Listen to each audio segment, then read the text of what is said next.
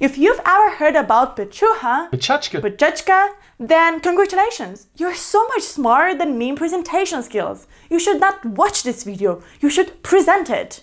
But if you've never ever heard about Pecha, then don't worry.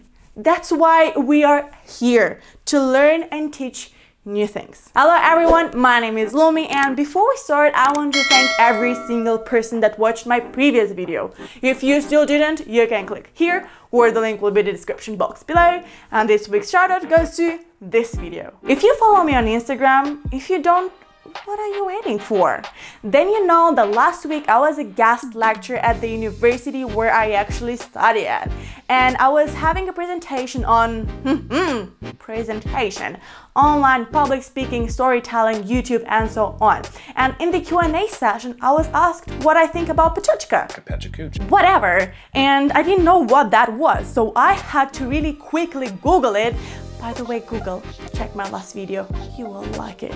And really quickly read a text on what that was. And based on everything that I read in 2 seconds, I didn't like that. But I'm a very self-conscious nature, smart person, so I decided to give it a second chance. I read more on that. Leave me a thumbs up for second chances. So what I did, I googled Pecha, and surprise, surprise, there is a website, pecha.com.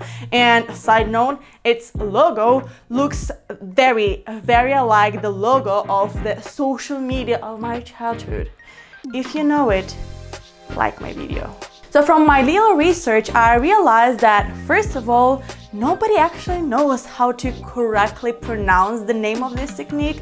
Second of all, it's actually more fun than I expected, and it's very popular. Originally, this idea came from Japan, from 2 architects who had kind of an exposition with the idea of talk less, show more, and apparently people had only 20 seconds to see and analyze an exponent. So people in 2003 really liked that and thought, maybe we can do that a presentation technique. And also apparently Pechuchka means in Japanese chit chat. Wait!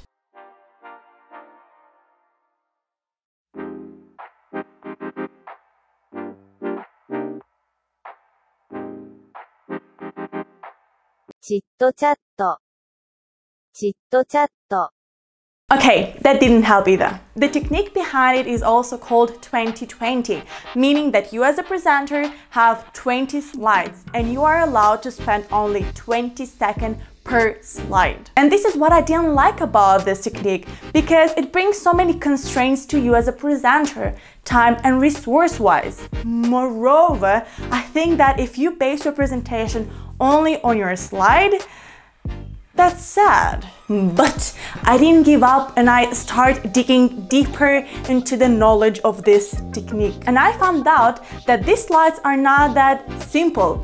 Actually, they are pictures. So you have 20 pictures that you talk about. And apparently there's also a timer. So after 20 seconds, the slide will automatically change, meaning that you as a presenter have to either be super prepared and really learn your text second per second, or if the slide is changing and you didn't expect that, learn to act as if you wanted that. What is also distinct about this technique that there are actually many events dedicated to that. Honestly speaking, when preparing for this video, I actually watched a couple of Pecha presentations, and it's somehow fun. Although at the beginning I thought that it's very constraining to put some time limit or slide limit, now after watching a couple of videos, I realized that it's a very good creativity exercise. It's the same as giving 100 people a piece of blank paper and a couple of scissors and telling them that they can do whatever they want with those 2 tools. And that was a paradox to me. Somehow, when people are given very limited resources, they are getting even more creative. By the way, subscribe to my channel for some limitations in creativity and limited creativity and creative limitations. But in a nutshell, chapuchka, chikachka, chapchachkachka, call it however you want, is a very modern way to present, and I really like that our generation or modern generations are going more and more far away from these big chunks of text on a slide to the extreme where there's absolutely no text. And it's actually more storytelling than presentation. Although I also saw some examples of business pitches or elevator pitch that were done kind of in a chikachka way. And after doing this little research, I realized finally why I was asked this question.